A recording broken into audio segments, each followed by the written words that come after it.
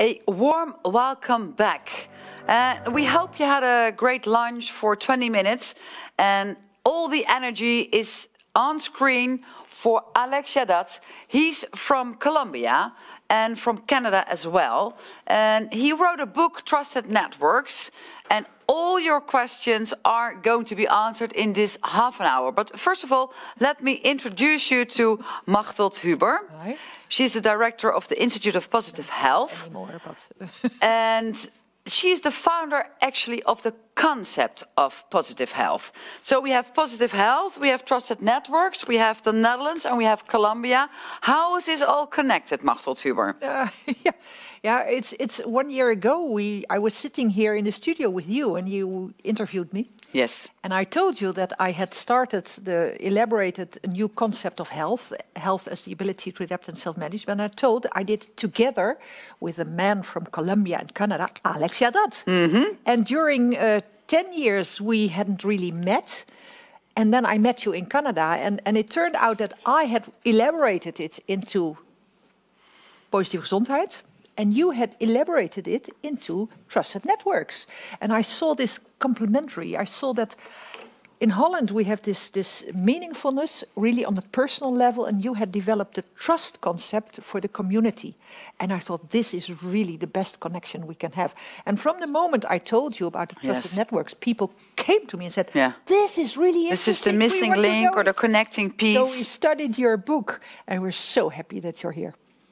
But I'm very eager to hear what you're going to tell. Yes, Alex Jadad. So the introduction is done by Machteld Huber. But I think the most dominant question for all of us is how we can implement this book.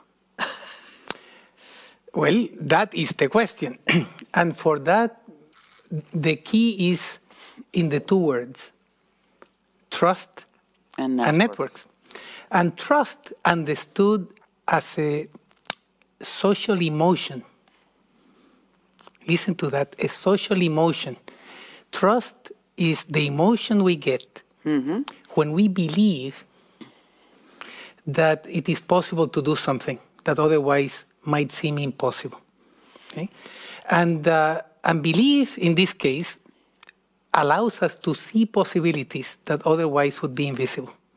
You see, we tend to say we have to see to believe. In this case, we have to flip it. We have to believe to see. And for all the people who are watching, what is interesting about Alex Jadad is that he's not only a physician, but he is also a game changer. So in Colombia, he really changed the system. And I think that's very interesting for us in the Dutch to learn from that. Well, how did you manage to do that with those two words? Well, in fact, it was done by the people of Colombia. And a wonderful group, because a network is a group of people who are connected to each other. That's what a network is. And I was very fortunate to find such a group in Bogota, in the capital of the country. It's about 7 to 8 million people. And there is this wonderful human being. His name is Mauricio Serra. He is the CEO of an organization which is called Compensar. And Compensar is one of several entities in the country that receives money from the government to provide health services to the population. And this man leads this organization that has 1.3 million people. And we launched a book before this one that was titled Unleashing a Pandemic of Health. A pandemic of health. Pandemic of health. And that was before we had COVID-19. That was in 2017. Okay. In 2017, we had been working with the Colombian Federation of Coffee Growers, which is the biggest non-for-profit organization in rural areas in the world. Okay? All the coffee growers of Colombia came together. And we had worked with that organization to see if we could spread health. Spread health like a virus. Imagine contagious health. Contagious health. Besmettelijke. Yes. So when we launched the book, a common friend, and we called this group a family by choice. We have chosen it's each about other. The network, and Magdalene is my sister by choice. Yes. So we have chosen each other as siblings because we can have families. It sounds so logical in a way, that it's about the emotion, it's about trusting one another, it's about that you have any position or no position at all because you want to work together to something that's, let's say, is giving a contribution to the greater good. Yeah. Because that's the common thing, the common umbrella. But how did you make, let's say, work appointments? Because we are in the Netherlands looking for those kinds of solutions. Maybe you can bring them over from Colombia to here. Yeah, it would be wonderful, because what happened in Colombia was that group, and I was very privileged to be able to become part of the group, brought the best examples from around the world together into the city, as if the city could become an incubator of the future. So what if we use a city as a place where we can try different things that hadn't been done before, and see if we can create a different reality? And that's what that group was doing. And they understood very, very quickly that trust was the essential ingredient. Without trust, we cannot change things. And we need trust more than ever now. And the pandemic of COVID-19 is showing us that we need more trust. Mm-hmm. You see, but more trust in the system, more trust in... At all levels. We need leaders, to start more with trust in ourselves as people first. We need to trust each other. And we need to trust that together we can achieve things that otherwise would be impossible. Okay? So trust, again, as this belief, and the word belief is very important, okay? Is the belief that together we could shift the way in which we see our lives and reality in general. And this concept of health is very important in that way, because it has allowed us to shift the emphasis from disease, which has been usually the main area of interest when we talk about health, to the ability to adapt and to self-manage. So when we focus on adaptability, lots of possibilities open, okay? Because you can even have the label of a disease and be healthy at the same time. Okay? And if we believe that, again, I want to emphasize... We have Angelista here sitting at the chair of Machteld, and he was also telling us that, because he is a very strong patient for strong disease, but he was feeling happy. I think that's what's the connective between the two of you is the concept, describing of the concept of health, the ability to adapt and self-management. And that's the interesting part as well of the whole story. Exactly, and that verb, to adapt, is very powerful, because it takes us back to the survival of the fittest. And the pandemic, again, of COVID has made it more real than ever that it's not the strongest or the smartest who would survive, but those who would be able to change and to adapt to a rapidly changing environment. So adaptability. On the individual scale, or in the scale of working together at all levels? Also by working together. And for the health professionals who are watching us now, and now could be in real time or later on, this is crucial, because the pandemic found us in trouble. We already, as health professionals, had pre-existing conditions, you see. So we need ourselves as health professionals to adapt more than ever. And we responded to the COVID-19 pandemic, and in many cases, we put our lives on the line. So we contributed to the adaptability of our communities and our societies from a physical perspective. Because you see, health as the ability to adapt focuses not only on the physical, but also on the psychological and the social. So yes, we responded to the pandemic emphasizing the physical. Now we need to focus on the psychological, the mental, the emotional. The mental, this whole morning was about the mental health of all people, also to... But beginning with ourselves, you see, because we tend to look at health as a third-person thing. It's the health of the community, the health of our patients, the health of the families, etc.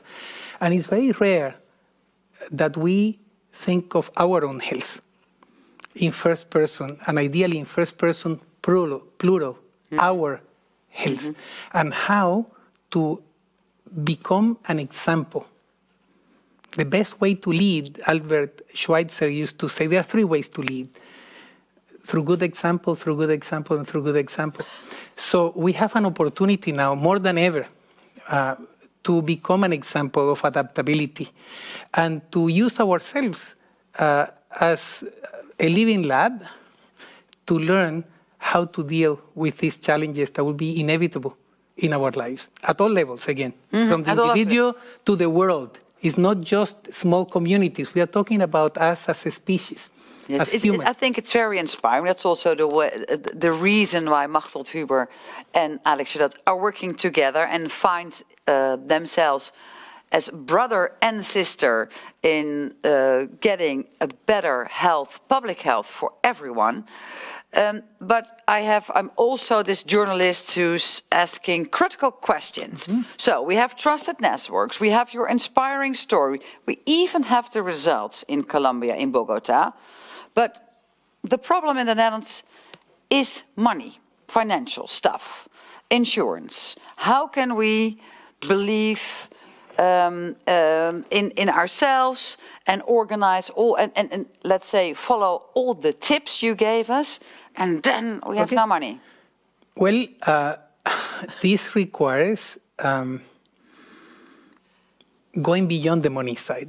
In Colombia, our colleagues had a big challenge. They had about only $500, about 430 euros per person per year to offer everything, including transplantations, intensive care, and everything, okay, to 1.3 million people.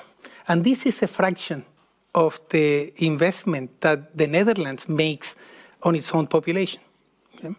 In the Netherlands, it's over 3,000 euros per person per year, over 4,000 depending on how you count it. So we're talking about 8 times less this group had when we adjusted to the ability to purchase things. So these are not just Colombian pesos. This is adjusted to what we can do with that money. So we standardize the amounts. And when this group started to work together, they said, we have 3 options. And that would be my suggestion. Be a good example. To the group in the Netherlands. They said, we have 3 options. We either keep doing the same thing as we have been doing it, but then we'll commit suicide. 2, let's introduce small changes, hoping for the best. The conclusion for them was that that would just delay their death. They would go bankrupt very quickly. Or 3, we need to try something else. And we need to try something radically different. And that's what they decided to do. So, and they bet first on trust again, and leadership. Leadership. This is probably the most scarce resource in the universe. We have lots of good administrators and managers. We have very few leaders. And by leadership, I mean adaptive leadership. Again, the word adaptation with leadership is the ability to change in response to the challenges that life presents to you, and to enable people to show the best version of themselves. You understand? It's how to enable the best of people to come out. They did that. And the most beautiful thing is that they were facing the same challenges we are facing in the Netherlands or in Canada now, or in any other country in the world. Is it really the same? Yes, exactly the same. So there are structures, no trust. People, you see the government thinking that people would be ripping them off and take advantage of them. Clinicians and dissatisfied, thinking that they are not important and big anymore. Between nature and the providers, healthcare and social well-being. The providers disaffected and tired, and the public suspicious of everything. And they decided to break this. And they said, we need to spend time talking to each other and realizing. So again, the basis is trust, the trusted networks. Yeah. And it's interesting because I believe you immediately that the situations are the same. Talking about the Netherlands, talking about Colombia, Bogota. A radical, different way of dealing with things.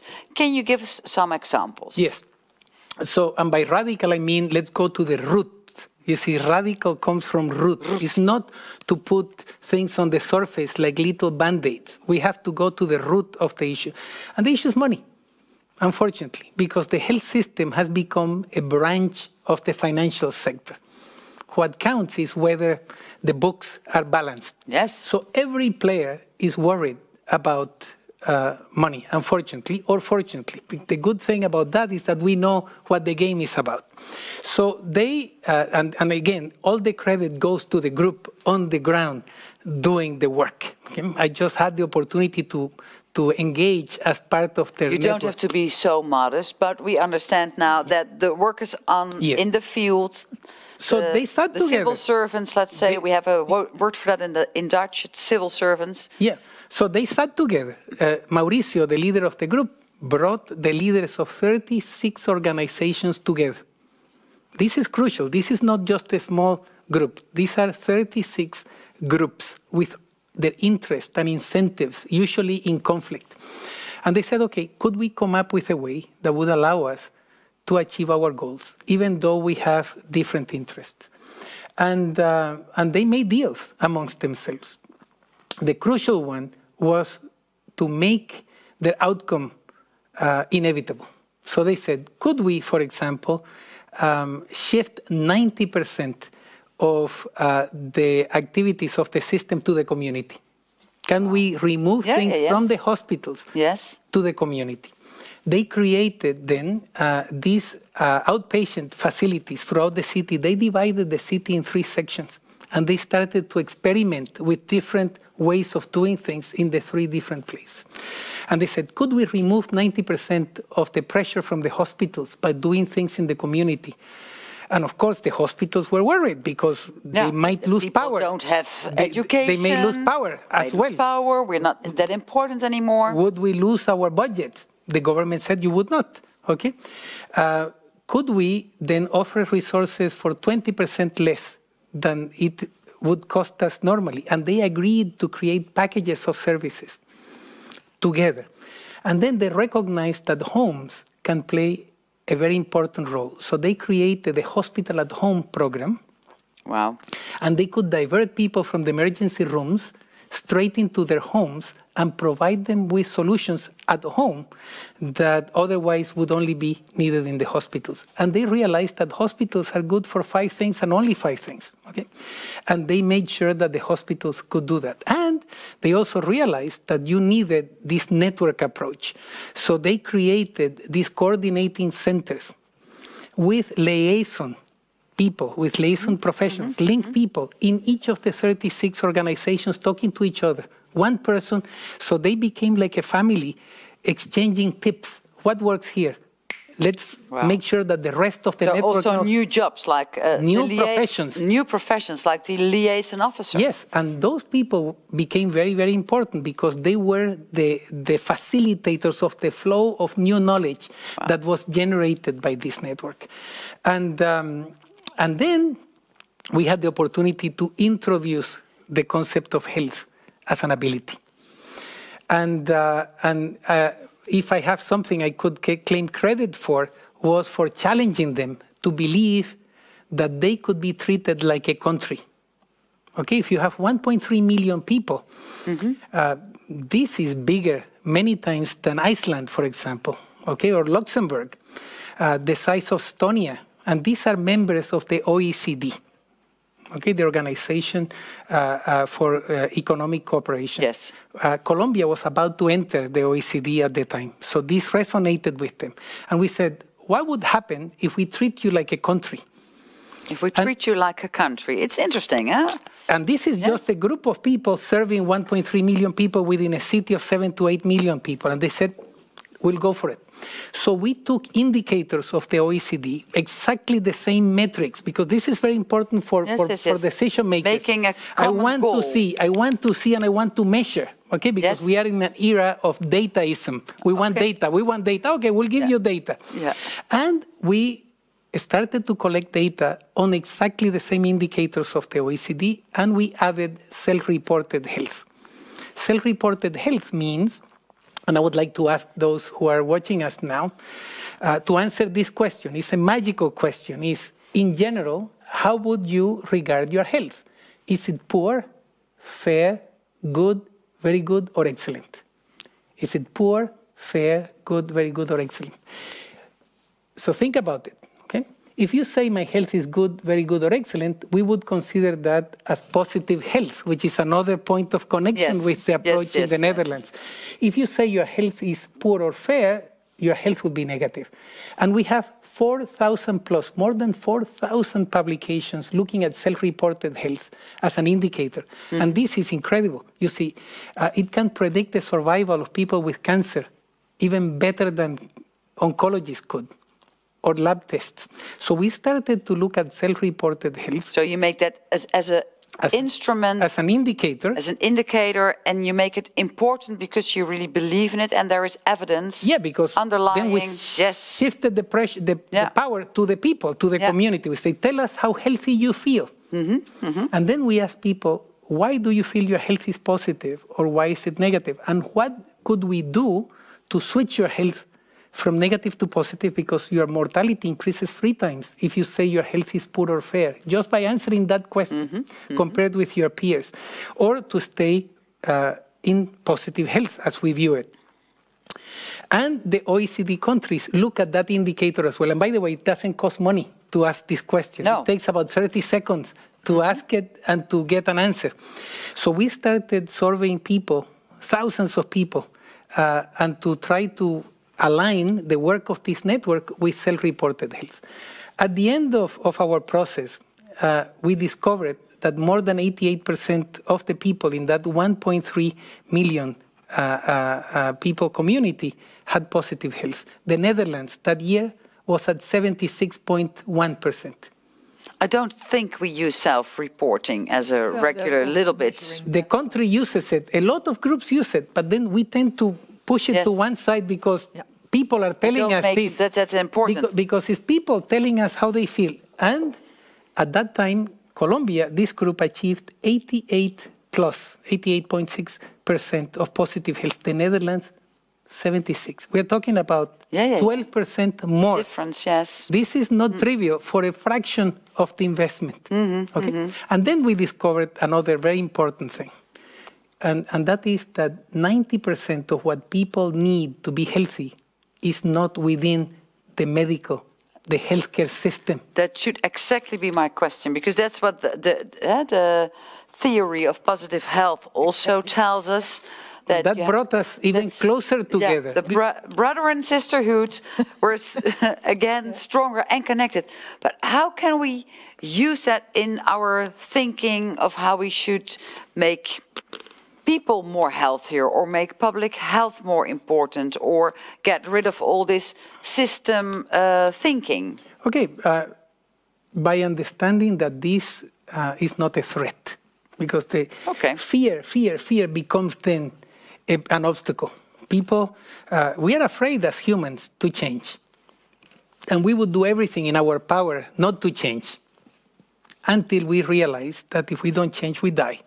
Okay, in other words, change or die. So how can we make change easier is the question, not the most difficult thing to do. And that was part of what this approach allowed. Just by lowering your guard, you know you're not alone. Okay, not feeling alone is very important. A little bit comfort you feel, to people. And in Spanish, we don't talk about trust. We talk about confianza, which is confidence, which is a Latin word that begins with con. Con is with. Beautiful. So you're not alone. You're doing things with each other. So same as everybody can bring in and give a contribution, which also contributie is also a Latin word. Contribute. Yes, you communicate. Communicate. Connect. Yes, it's everything. So all these words, help us deal with our fears, fear of failure. What if we don't achieve our goals? What if my budget disappears? What if I become less important? What if my work is not the most celebrated one? And by shifting into complicity, This is a very important word. Then the question is, how much can we get away with by working together? Yes, and how much can we push the envelope together? So this requires, in a way, a conviction that together we are better off. Yes, together we're better off. We have 5 minutes left. And there are two questions. One is the 36 organizations from the start who came together. What was the variety of those organizations? Were those only medical and social welfare organizations, or also the police or housing companies? Okay, so imagine a country and the healthcare system of a country. So they have hospitals and suppliers and healthcare professionals and patients and provide labs, the usual within a system. The beauty of Compensar, which is the mother organization, is that they serve 4.5 million people who are affiliated with 96,000 companies in Bogota. Because by law in Colombia, a portion of your salary goes every month to a pool.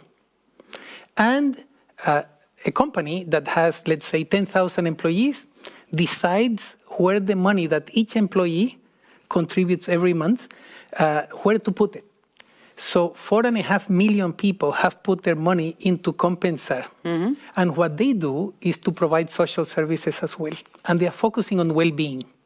And they see health as a component of well-being. Not the other way around. That's also interesting, yes. Not the other way around, because in 1948, when the WHO defined health as a state of complete physical, mental, and social well-being. That's where Machtel Huber started her verwondering and curiousness about what are we doing, especially as a physician in your small room, and each and every 5 minutes there's a new patient coming in. Yeah, you have to diagnose. No, but he was working on it as well. So yes, so that's the connection. Yeah, and nobody could be healthy with the WHO definition. This is why the contribution of health as an ability changed the game. Yeah. So, but they are very interested in well-being. So this entity, Compensar, is also very much connected with the government social services. And we applied many of these principles in very poor communities of Bogota. And we even engaged children as young as 7 in asking and answering the question by themselves. And we have published a book after this, which is titled Sustainable Well-Being for All. And these children were the healthiest and happiest of all groups. And then things start to deteriorate when they become teenagers. So we are paying a lot of attention to what our teenagers require, and then families in very marginalized communities, and the messages we are getting back from them are very encouraging. So this trusted network approach not only includes, to answer your question, what a normal healthcare system has, with a twist, of course, with self-reported health, with health as an ability, with trust amongst the players, but also connections with the non-medical, where 90% of the answers are. So Compensar allowed that, and they did something really beautiful in terms of becoming an example. They said we need to apply it to ourselves first, which is another suggestion that I would like to make to the Netherlands. How could we, within the healthcare system or within the social care system, can become a model, an example? Because there is no better way of changing the world than by changing ourselves first. Yes, that's true. With 1 minute to go, the last question to you, Alex Jadad, is are you jealous of something we have in the Netherlands when it comes to healthcare? I am jealous about how open this society is to new ideas and to try things before many others.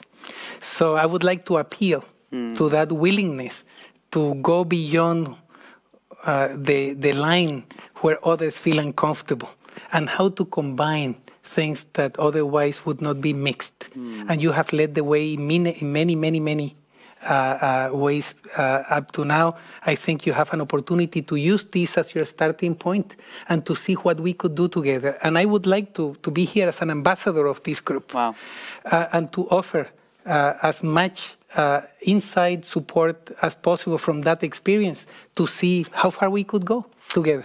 In cooperation. In cooperation. And we start with the health pandemic and spreading between the Netherlands and Colombia and Canada, and maybe we can just let a lot of other countries follow. Thank you so much, Alex Jadad, for being here and telling in half an hour about this interesting vision, concept, working method you've tried out, which is evidence-based, so we can just use it. Tomorrow at 10 o'clock, I will show the slide. It's for free. You can just make your reservation right now. We deal with the trust. So Alex Jadad already told it's about network and it's about trust. So we deepen that out with also Machtel Huber, Daan Bultje and with Peter Bennemeer. Peter Bennemeer was the former director of the hospital Bernhoven, which is an interesting example in the Netherlands about how trust is built in the relationship also with insurance companies, etc. And it's at 9:30. Zo, even nog samenvattend in het Nederlands. Morgen lekker kijken. Krijg je weer gratis allerlei expertise en inspiratie cadeau. En dan is er donderdag jullie eigen congres, waar ook Alex Jadad weer gaat spreken. En dan wederom iets bijzonders gaat doen. Want ik heb begrepen, daar gaat hij een hele mooie afkorting toelichten. Hè? Nou, dan gaat hij nog veel specifieker in op hoe hij dat gedaan heeft. Dus ja, iedere dag verdiept het een stukje. Dankjewel. Ja. Bedankt voor het kijken. Bedankt Alex. En u een hele fijne middag. Ga naar buiten, ga wandelen. En zorg goed voor uzelf, want dat is heel belangrijk, want daar begint het allemaal bij.